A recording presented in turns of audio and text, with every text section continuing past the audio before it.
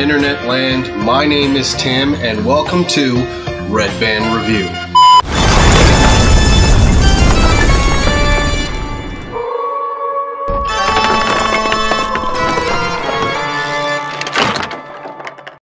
Happy Halloween, everybody, and tonight will be the final entry to 31 Days of Horror 2016, and I figured we would end it off with a bang. Not only one of the most beloved horror movies of all time, but one of my most beloved horror movies of all time. No, October 31st is complete without a viewing of 1978 John Carpenter's Halloween.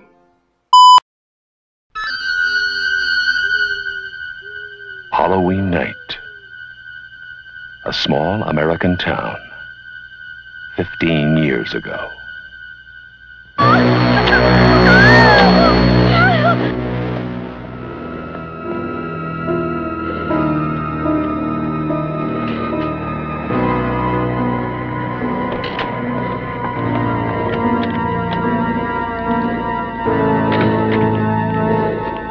Michael?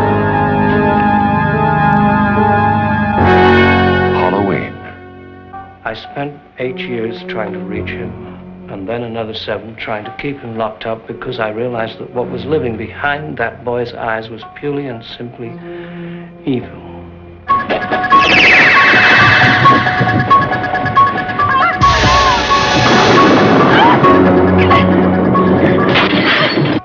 I think he'll come back. Exploring uncharted territory. And totally charted. Just talk. Sure. The only reason she babysits is to have a... Halloween.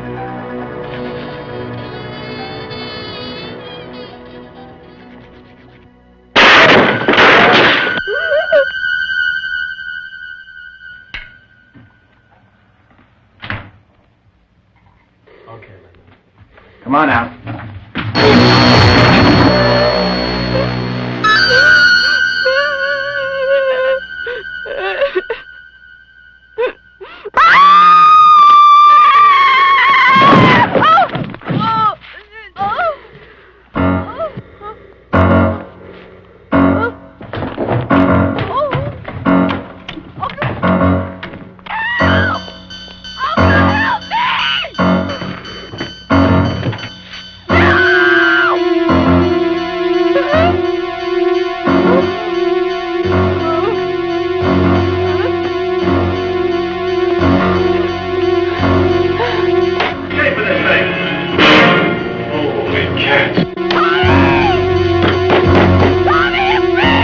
Halloween. The night he came home.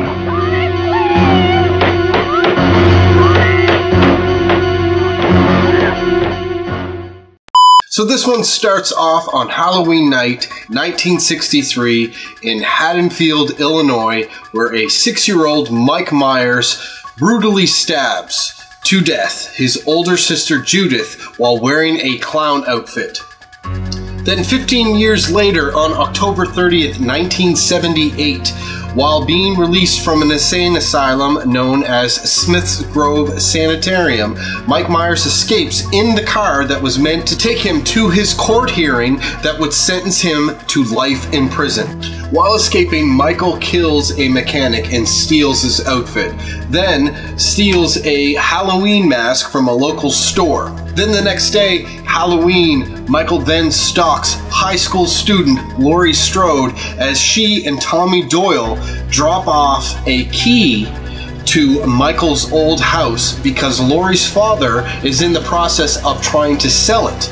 Later on, Laurie meets up with Annie Brackett and Linda, and Laurie can't shake the feeling that she is being followed, and her friends just dismiss it as her being overly paranoid.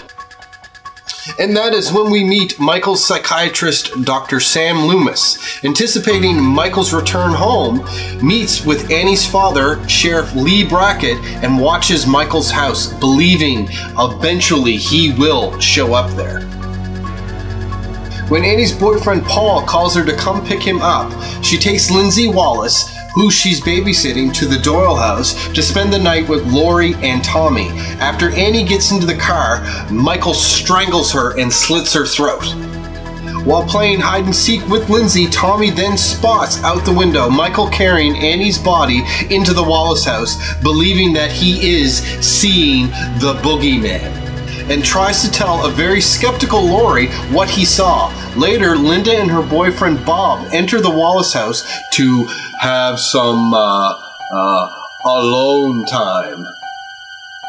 Afterwards, Bob goes downstairs and gets ambushed by Michael, being stabbed and held into the wall. Just like it was so cool. It was so cool. Michael then poses as Bob in a ghost costume and confronts Linda, who teases him, but to no effect. Annoyed, she calls Laurie. Just as Laurie answers the phone, Michael then strangles Linda with a telephone cord. Meanwhile, Loomis then discovers the car that was stolen by Michael in his escape, and that concrete evidence gives Loomis all he needs to believe that Michael is in Haddonfield. Becoming suspicious, Laura goes over to the Wallace house and finds her friends dead in the upstairs bedroom. Michael suddenly appears and slashes her arm. Barely escaping, she retreats to the Doyle house where Tommy lets her in before she tells him to hide upstairs with Lindsay. Michael then gets in through an open window and then attacks Laurie. She then stabs him in the neck with a sewing needle. Laurie then goes upstairs to tell Tommy and Lindsay she killed the boogeyman. Tommy says, "You can't kill the boogeyman," just as Michael appears behind her. Laurie then hides in a bedroom closet. Michael destroys the closet door to get her, but then she undoes a metal clothes hanger and stabs him right in the eye. He drops his knife and she stabs him with it, and when he collapses again, Laurie exits the closet and asks the children to go to a neighbor's house and have them call the police. As they leave, Michael then gets up again. Loomis sees Tommy and Lindsay flee the house and then goes inside to find Michael attacking Laurie upstairs. Laurie pulls off Michael's mask and he stops attacking her to reapply it. After doing this, Loomis then shoots Michael 6 times, sending him off the balcony. Laurie, in shock, concludes that it was the boogeyman, and Loomis replies, "As a matter of fact, it was." Loomis looks down over the balcony and sees Michael is gone. So I have a lot to say about this movie, and I'm going to try to keep it to basic point form as much as possible, because I could talk for hours and hours about this movie. I'm not going to lie to you when I say that Halloween is one of my favorite movies of all time. And there's a lot of different factors that go into it being one of my favorite movies. First and foremost, the cast. I feel that everyone that was casted in this film did fantastic, and they were perfect for their roles. Donald Pleasence as Dr. Sam Loomis brought a experience, a weight to every scene that he was in.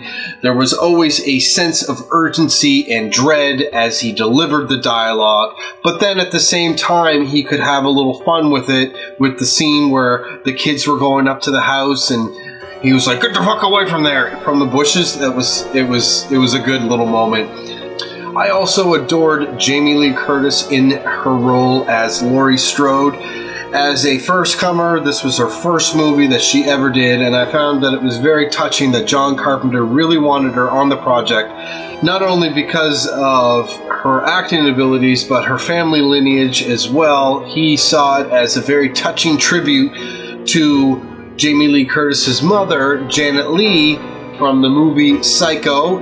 Because of its low budget, which was around $300,000, a lot of the wardrobes and props had to be actual found items or brought in from, you know, the team's home. In particular, the very iconic mask of Mike Myers was actually just a Halloween mask of William Shatner as Captain Kirk, painted white, and the eyes enlarged with the hair kind of messed up. The film budget also dictated the film location and time schedule of the movie. Halloween was shot in just 20 days in the spring of 1978 in South Pasadena, California. The crew had difficulty finding pumpkins in the spring, and artificial fall leaves had to be reused in multiple scenes, and a lot of the local families dressed their children up in Halloween costumes to pose as children trick-or-treating. Another cool thing that I found out recently is that John Carpenter approached veteran actors Peter Cushing and Christopher Lee for the possible role of Dr. Sam Loomis. And then Christopher Lee, before he passed away, revealed that he once talked to John Carpenter, stating that it was one of his biggest career regrets not taking the role of Dr. Sam Loomis. Another reason why I feel that this movie is amazing is its iconic soundtrack, which was written and composed by John Carpenter himself, and it took John Carpenter only 3 days to score the entire film. So I'm going to rate this movie a 4.5 out of 5 Garys. It is one of my favorite films, one of my favorite horror films, and it is a staple of my Halloween experience every year since I was a small child. So thank you so much for listening to my thoughts and opinions on 1978 John Carpenter's Halloween. If you have not seen this movie, what the hell are you doing? Like, this is such an iconic horror movie. You need to go see it. Go see it right now. You go see it right now. I'll wait.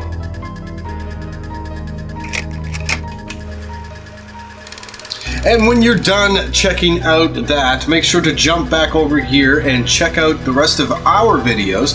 We do have quite a few of them, and we're going to keep doing this as long as possible because we love to do it. And while you are still on the internets, make sure to jump over to our official store, www.society6.com/misunderstoodartcompany. It is the official home of Geeks Speak Apparel and Dead Girl Superstar.